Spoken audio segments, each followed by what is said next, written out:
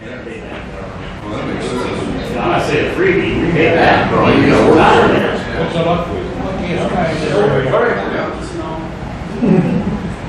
Well, thank you everybody for coming. I see a lot of new faces today. At least one regular. My name is Chris Cosley. I'm the president of the museum, Michigan Military Technical and Historical Society. We are dedicated to telling the story of Michigan and its contribution to 20th century conflict. We cover primarily World War I through present day. So if you haven't seen the museum, feel free to check it out when the lecture is over, or if you want to come back when it's not quite so, when the weather's not quite so questionable, feel free. You want to join us? Yes. So yes, we have some upcoming lectures. This is the final one for this year.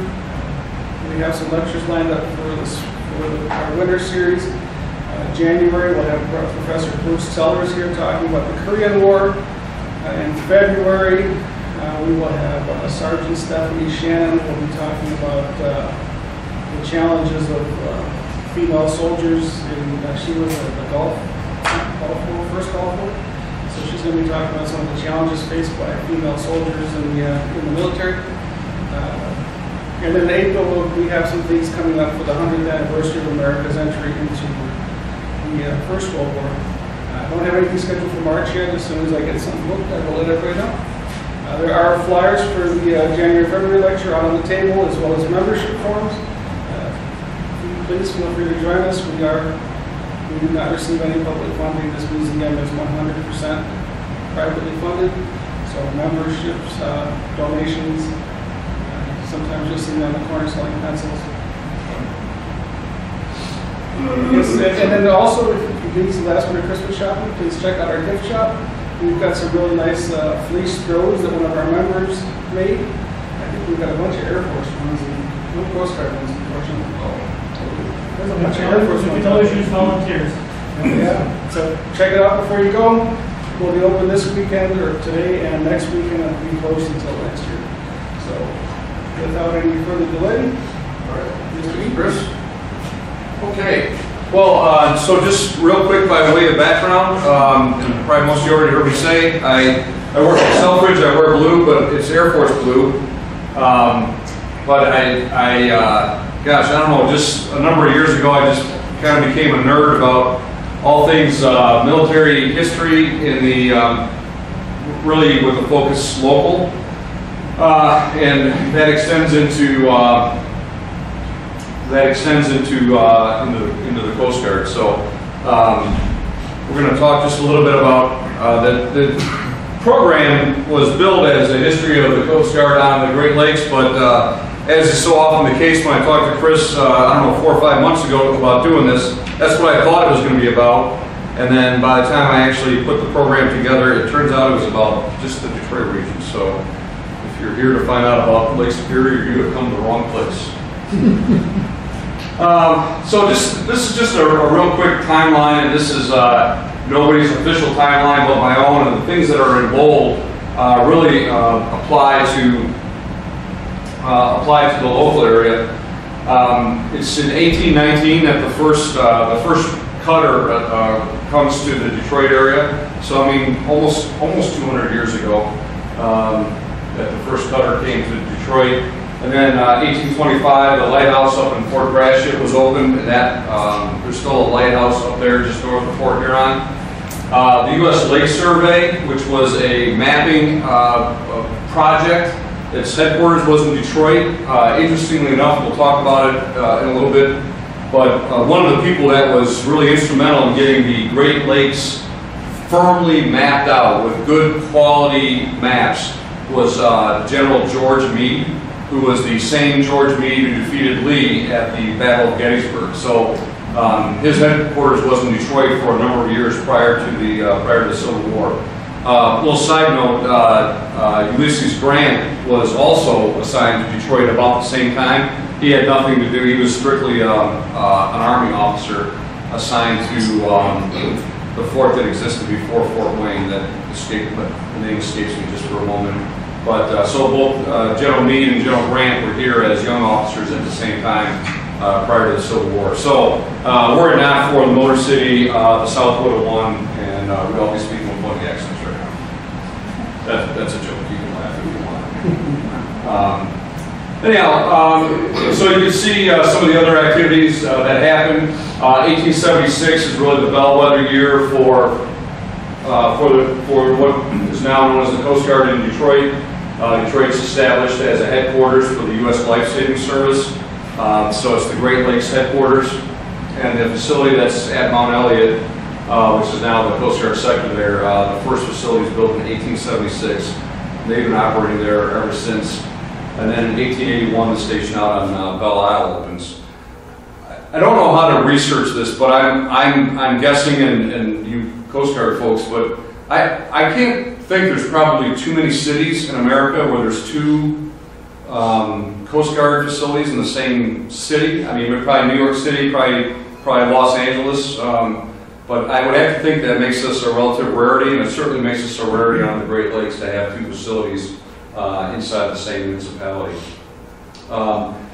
And we'll talk a little bit about the Detroit Marine Hospital, which opened in 1854 and operated through 1927. And that was a facility both for private sailors that worked on freighters or private shipping, as well as government service sailors. And really, it was a hospital that was a forerunner to what is now the Dingle Hospital in downtown Detroit, part of the VA Center. And at the time when it opened in 1854, every sailor who was operated on the Great Lakes had to pay 40 cents a year to help maintain that hospital. So, talk about inflation. Your health insurance costs 40 cents a year. What was the original location? It's right across the street from the sector, from the Coast Guard sector downtown, or on Mount Elliott in Jefferson. Okay. Yep. And then in the mid-'60s, the air station in Detroit is established.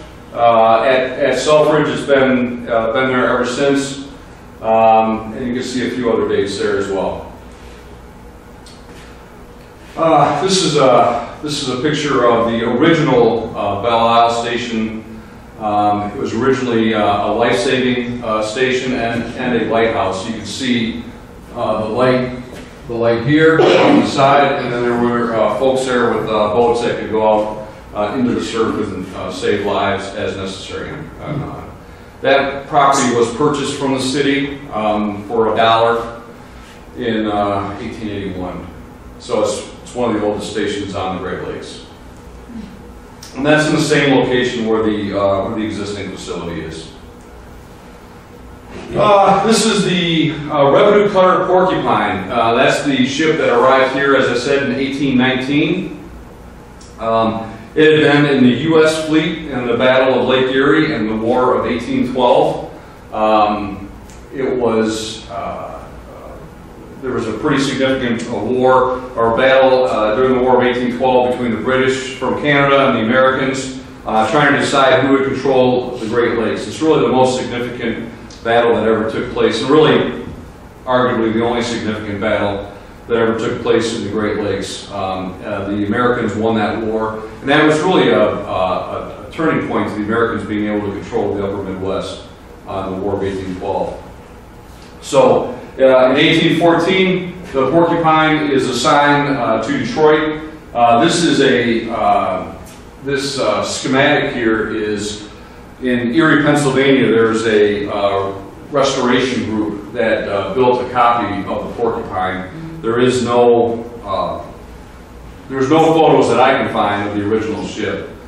And then it operated as a revenue cutter, so it was out basically collecting taxes on the upper Great Lakes until 1825. And then it went into private service. The government decommissioned it, sold it to a private firm. And then it was in a dock in Spring Lake, Michigan, which is on the west side of the state in Lake Michigan, and it sank at the docks in 1843, so about 20 years before the Civil War.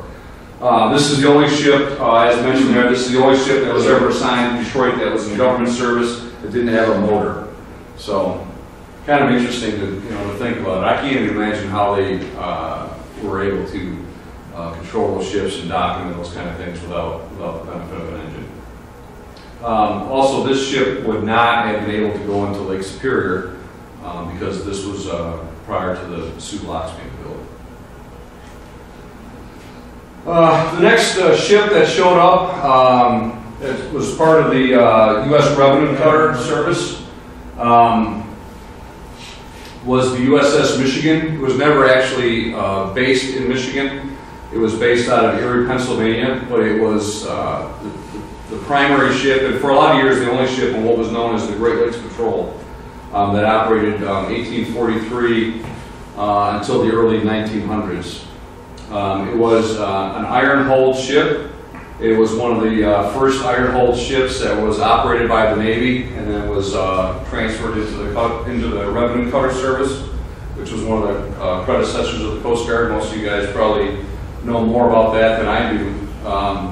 An interesting little side note with this ship. There's a couple of interesting side notes. In northern Lake Michigan, on Beaver Island, which is the largest island in Lake Michigan, there was a gentleman by the name of James Jesse Strang, and he, when Joseph Smith was the founder of what we refer today as the Mormon Church. When he died, there was some conflict over how the Mormon Church, who would be the new leader of the Mormon Church. And eventually Brigham Young became the leader, and he went west and eventually ended up out in Utah. And this James Jesse Strang was kind of in competition with him. He ended up, through a series of maneuvers, ended up on Beaver Island, where he established himself as the king of Beaver Island. And he established a kingdom, and it's the only case where somebody established a kingdom in the continental United States. And basically the U.S. kind of looked the other way and said, yeah, you know, you're up there in remote far northern Michigan, you're on an island, knock yourself out, be a kingdom. Really the U.S. government really didn't care all that much about what was going on up there until essentially there started to be a civil war in this kingdom, and the king was assassinated. And just so happens that when he was assassinated, the Michigan had been sent there to try and kind of keep the peace, try to solve the Civil War. So I was there present for that assassination of the king. Probably one of the only Coast Guard vessels ever be present for a king's assassination. What do you have, some kind of cult up there or something? I don't know if you'd call it a cult or not. I mean, it was his own version of the Latter-day Saints movement. Really, I think it was really just a power struggle of who was going to be in charge of it. And then, he went up there, like I said, just kind of established a kingdom. Kind of crazy. This was the first ship that ever served in military service, called the Michigan. There have been 5 Michigans since then. There's a current Michigan that's now it's a ballistic missile submarine that's operated by the U.S. Navy. This ship was decommissioned, as you can see, in 1912. Back in the day, there were a number of state naval militias, which was kind of like the National Guard, only kind of the Navy National Guard.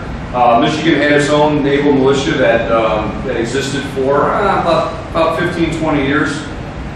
In the late 1800s, early 1900s, before the Navy Reserve really kind of was established. So this ship was used by the Pennsylvania Naval Militia, still based there in Erie, Pennsylvania until 1925. So obviously you can see this ship had both sails and the smokestack here. So that was the law on the high seas of the Great Lakes for most of the 19th century. Did the Navy donate that to the militia, or how did they do that? They probably very similar to what the relationship now between the state National Guard and the military. They probably just signed it over to them. That's kind of similar. Just a side note, it's kind of similar to how things work now. So as the Michigan Air National Guard, the airplanes that we fly are actually owned by the Air Force. And the people who fly them, some days are owned by the state, and some days are owned by the federal government. And in another 20 years, when I understand how it works, I will come and explain it to you. But,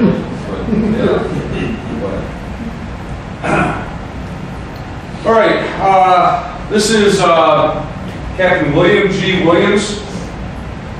He was the founder of the Lake Survey. He established it in 1839, and his issue was there weren't good maps of the Great Lakes.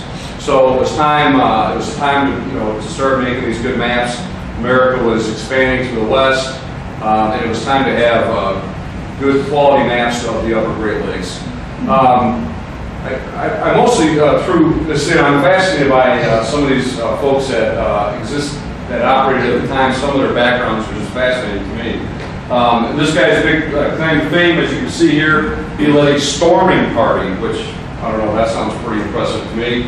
He led a storming party to take Monterrey, Mexico, in the Mexican-American War. So after he served on the Lake Survey, he went back into regular Army service and was down there in the Mexican-American War, which is where most of the significant leaders in the Civil War learned how to perform military operations, was in the Mexican-American War. It took place in the 1840s.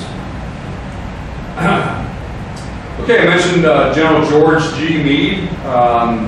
Was assigned to headquarter the Lake Survey, which was very closely related with the Revenue Cutter Survey, with the Revenue Cutter Service that operated in Detroit at the time. General Meade was here from 1857 until 1861 when he went back into the regular Army to be part of the Civil War. So his big claim to fame was completing the first detailed survey of all 5 Great Lakes that was published in a single publication. So, for those of you that work on the waterways, having good maps is important. And of course, I've been on the ships where they have all the maps in the drawers, and he was the guy that made the first maps in the drawers work.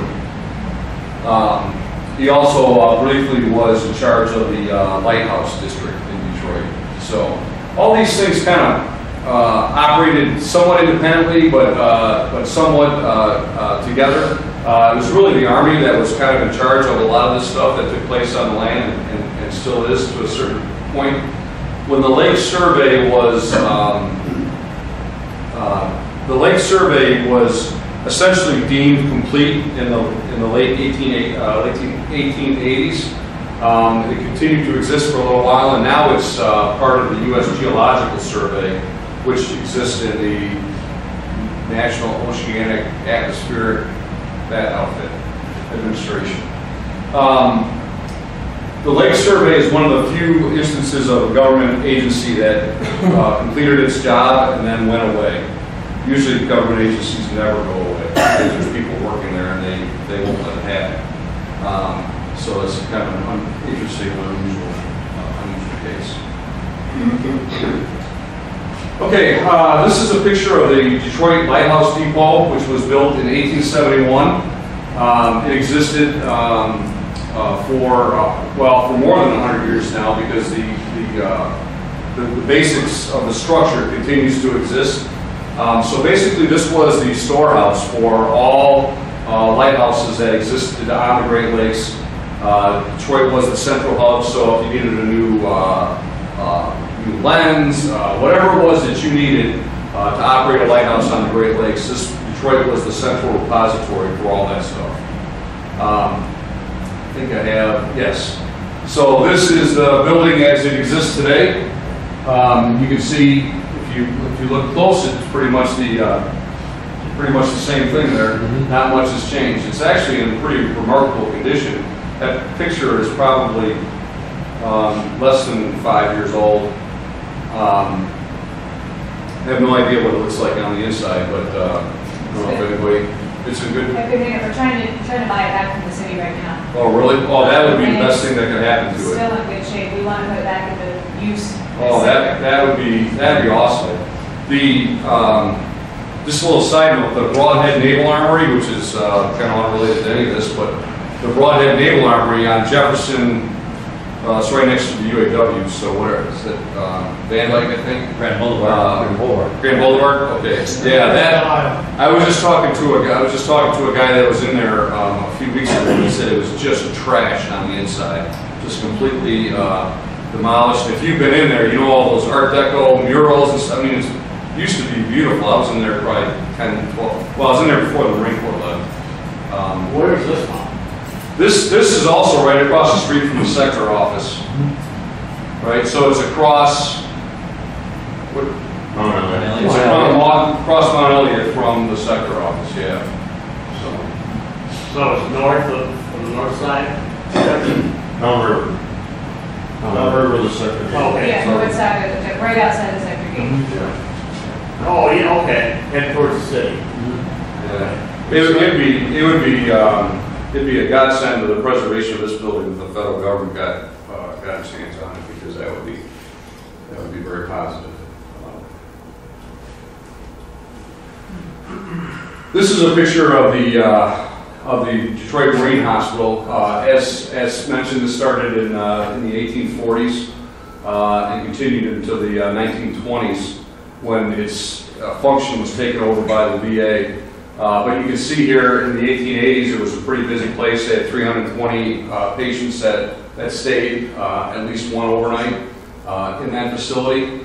Now, I'm trying to figure out, because I found this picture.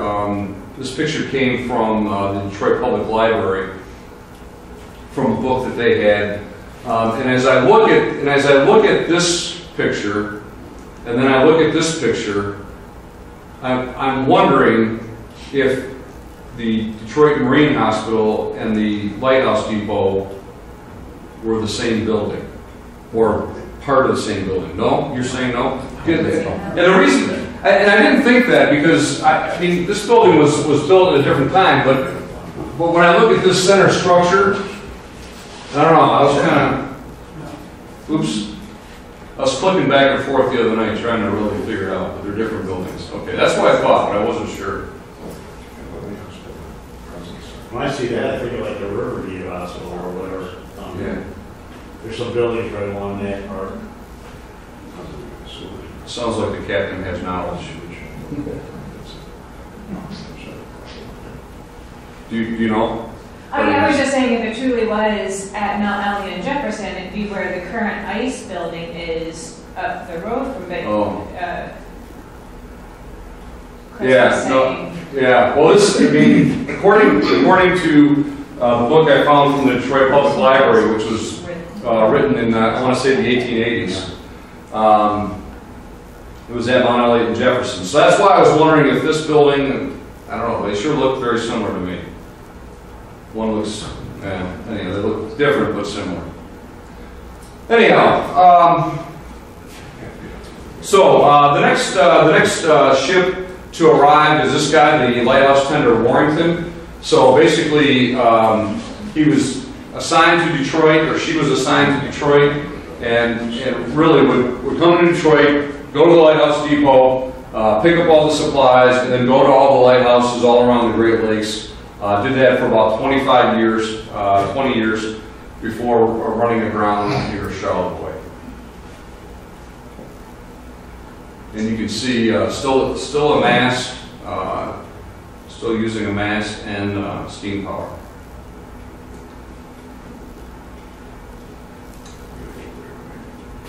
A couple of old photos stolen from the Coast Guard website. This is the Sector Detroit under reconstruction in 1912. The original facility opened in 1876. This is the 1912, and then there was a 1980s, I want to say, major overhaul. So, old government buildings last forever. In this photo at the top, it's kind of hard to see it, but the Lighthouse Depot is that kind of blob up at the top there. It's a little bit easier to see when it's not on the screen. What direction is that going? The lake is to the left. It's looking north. Water in, I think. Yeah, I think. That would be north, Yeah. from the lake looking in. Yeah, you're out. So this top picture, you're out in the water, looking north, correct? So that's Jefferson way in the back. Right. Yeah. The Yeah. hospital Looks like lady, the building. could that be the hospital lady? So See it? on the Maybe. on See the that right, building straight through if you follow that. Yeah. Maybe that's backwards. The negative is That would backwards. make more sense. you think so? I don't know. I pulled it right off the Coast Guard website as is. But what I'm saying is, if it was transferred from a negative, a lot of the negatives were reversed backward. Yeah. So the right side would be downstream, Oh. which makes more sense the way it's laying out. Hmm. Because the lighthouse building could be to the right, because it's actually downstream of the sector. Gotcha. And they have never moved the downstream wall of Sector Detroit property line. There's a guy named Ben Gravel, I have to give him a call, he's an architect, Okay. guru in the Detroit area. He would be the guy to know. Yeah. It is hard to come by some of these old photos, and sometimes they have good descriptions and sometimes they don't. These ones do not. Yeah, have you been over there? You ever been back there? Yes, but I'm not a guy that can, I don't have that spatial ability. You know, down the street, there's that threat management company. If you, No, there's that. I don't know. It looks like an old government hangars or something. I wonder if that is something.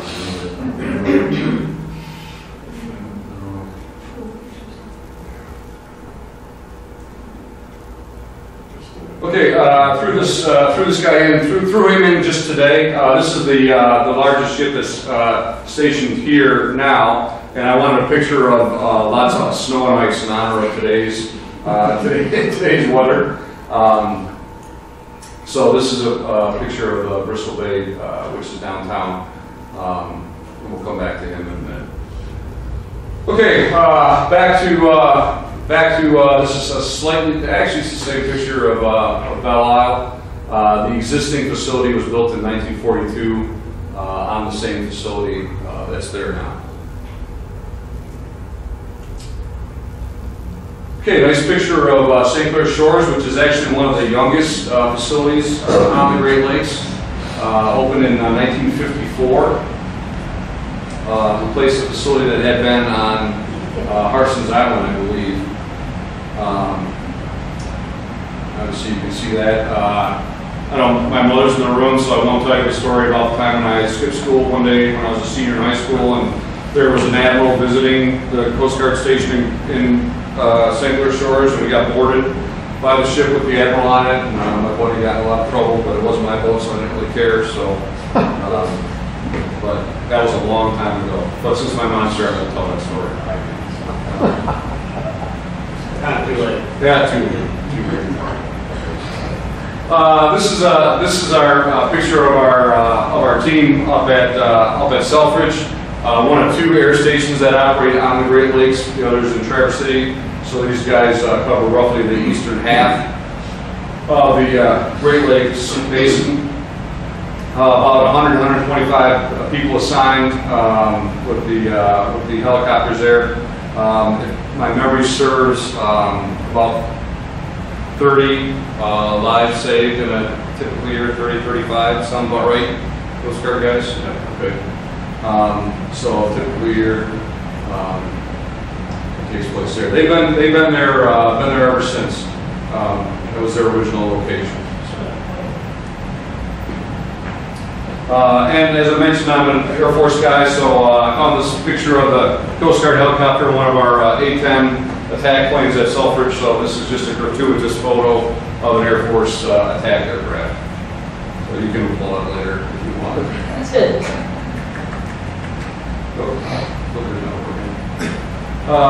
Okay, there's a picture of some folks doing some training out on Lake St. Clair on a cold, snowy day a couple of years ago. The facility, the hangar at Coast Guard Station at St. Clair Shores is named for Jack. I think actually his name is spelled incorrectly on this slide. I believe it's pronounced Rasheer. Anyhow, he was a Coast Guard pilot who was killed in the line of duty as a pilot in the Vietnam War. It was the only Coast Guard pilot that was killed in the line of duty in Vietnam.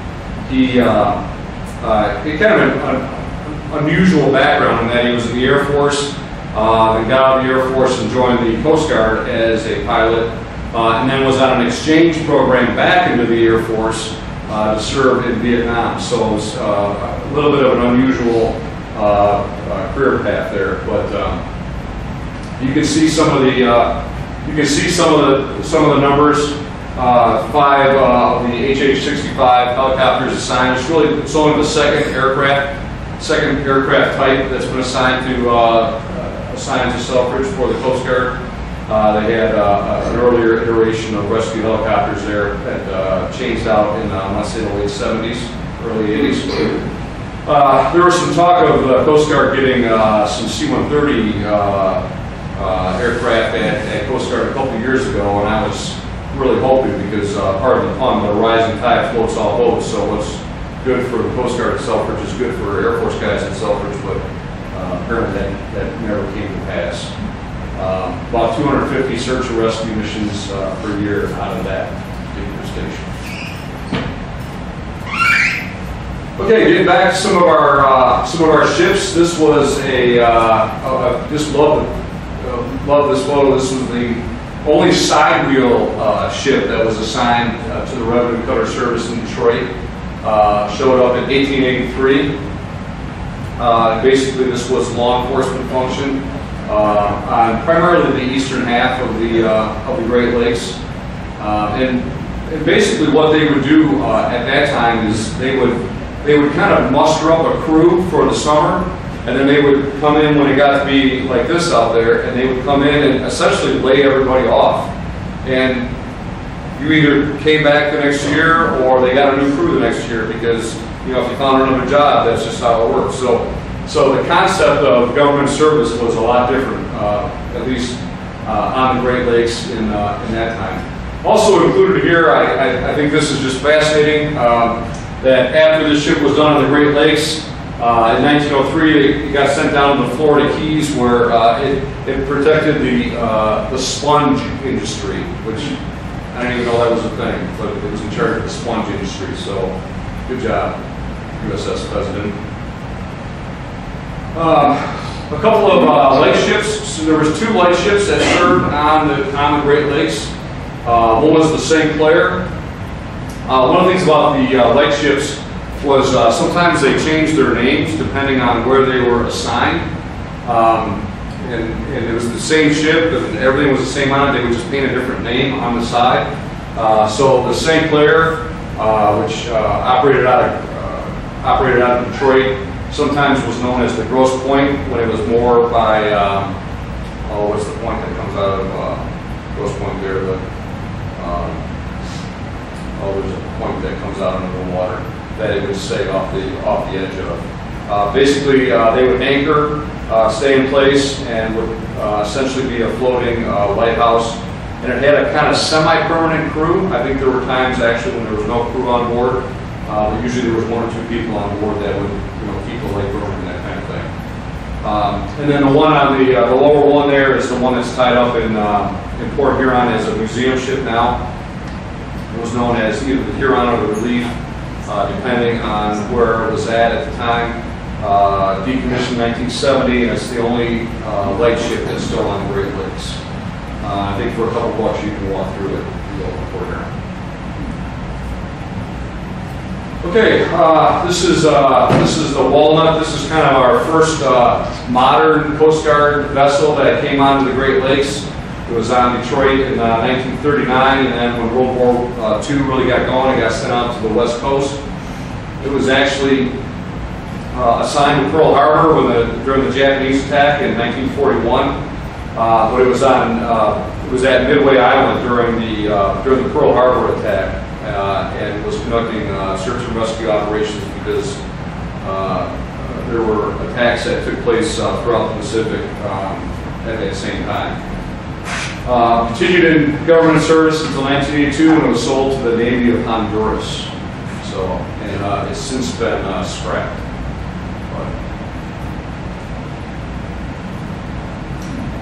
One of the next ships to arrive was the original Hollyhock, 1937 to 1959. on the Great Lakes, on the upper Great Lakes, working out of Charlevoix and also, I want to say, St. Ignace. Arrived in Detroit in 1959, worked here for a couple of years, then was sent down to Florida, worked in the Caribbean, was out in the Caribbean looking for problems with space shots. We were shooting them off from Cape Canaveral. Never had to fish anybody out of the water for that, but was part of that emergency crew or emergency response team if there was a problem during the launch of back when we were shooting off Mercury's and Apollo aircraft. And then sunk in Florida in 1982. And then this is the current namesake of Hollyhock. Been operating in Port Huron since 2004. And replaced the Bramble there. So. Okay, then this is the Bramble. It was actually here in Detroit for about 12 years, and then was up in Port Huron. This ship has pretty interesting history. In the middle 1940s, it was observing atomic testing at the Bikini Atoll out in the Pacific. So they were shooting bombs off on the Bikini Atoll. And basically what they did with this particular ship was they got it as close as they could to see what effect a nuclear or an atomic blast would have on a ship. Okay, I don't know how much testing needs to be done for that. And then what they would do is they would hose off the deck or have sprinklers running during the bomb blast, these kind of things to see what were the procedures that they could do to try and wash off the radiation. I'm sure there's a bunch of sailors that are getting $24 a month in compensation for the government for standing on the deck during this blast. And then in the late 1950s, this is one of the ships, the Bramble. When this was decommissioned, there was a lot of, I'll say, controversy amongst certain crowds over whether or not this ship should be saved or what should happen with this ship when it was decommissioned because of its history going through the Northwest Passage. So the Bramble and two other ships made the passage through the Northwest Passage, which basically means they left from Alaska and came out near Greenland, going through between Canada and the North Pole. So in the 1950s, they became the first ships known to do that. And then, as I said, operated here in Detroit for a while, was up in Port Huron for a number of years, and now is a museum ship in Port Huron. When it was first decommissioned, if my memory serves right, it briefly was privately held by an individual, and as mentioned, there was a little bit of controversy over who should own that ship, whether or not it truly is a national treasure. The problem with national treasures is, there's always so much money to go around to take care of all of our national treasures. But now it's owned by a nonprofit group that operates it up there with the Huron. And there's another ship up there too that you can walk through. This is the Bristol Bay. As mentioned, it's one of only two ships that have the special barge attached to take care of navigation. Kind of an interesting little sideline, and some of you guys that are in the auxiliary might have been part of this, but when the Super Bowl was in Detroit, gosh, what's that, it'd be 10 years ago now or so, this ship was the command post for all the Homeland Security operation that took place. They had it tied up to the dock. There were a whole lot of people with stars that were walking around that were in charge there. Had the really kind of neat opportunity to go out in my Air Force job. For some reason, we went out there that one day and took some photographs of how that was all set up. They were, I think, kind of super secret, where the admiral was sitting or something, I don't know. But it was the command center for all the Homeland Security stuff, so pretty cool. Actually, during Super Bowl, there were extra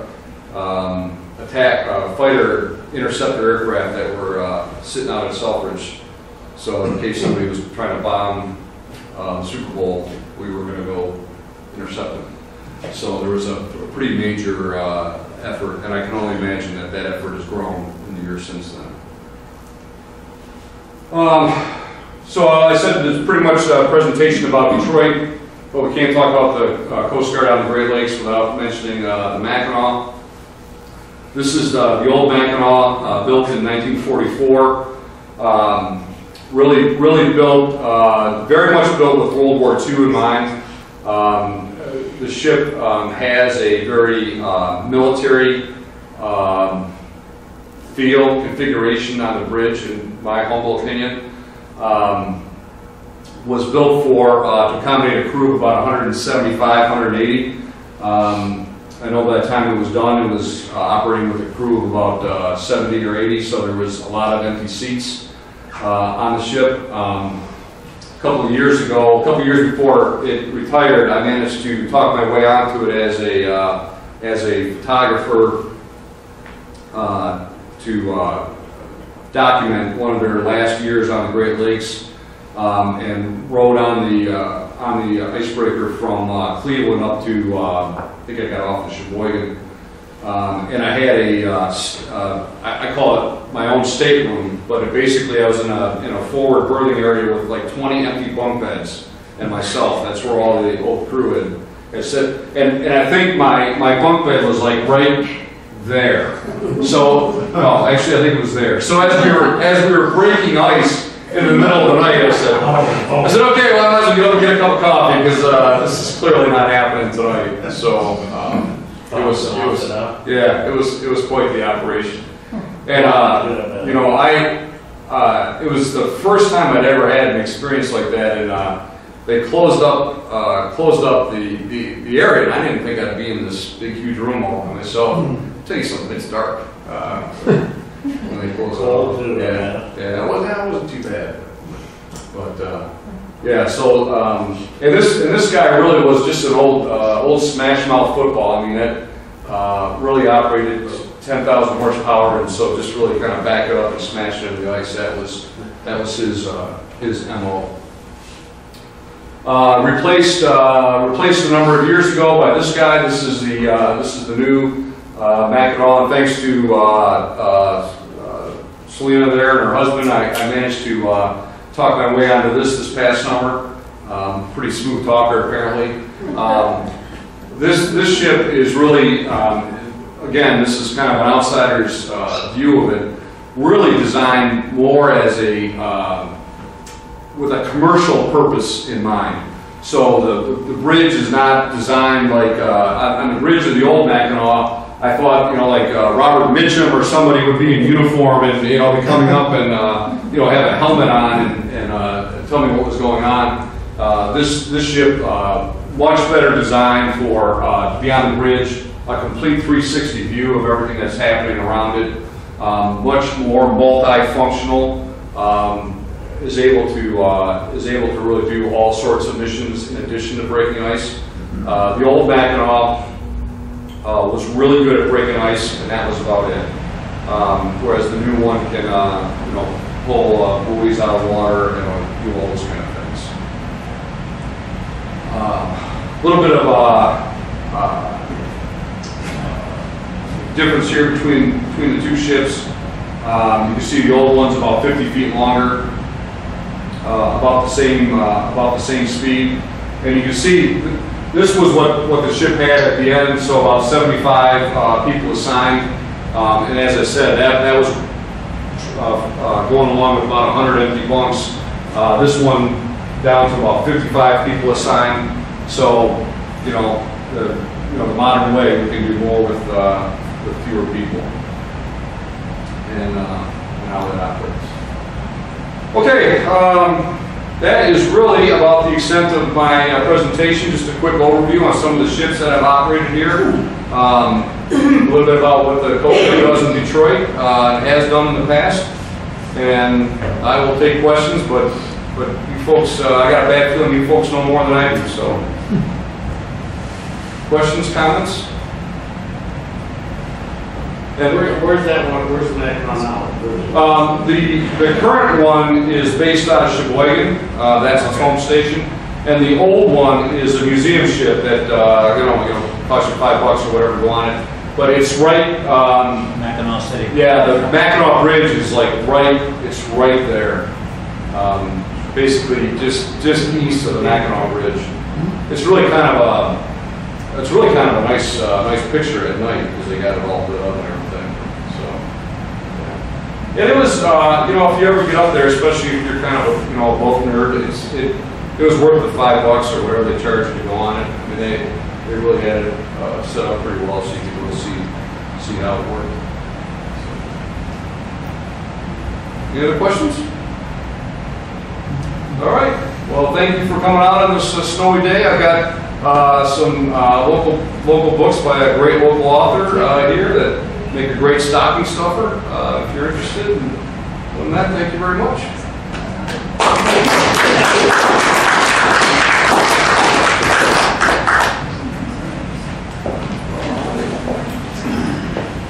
All right, well, thank you for coming. If you have time, enjoy the museum, check out the gift shop, and drive safely on your way home.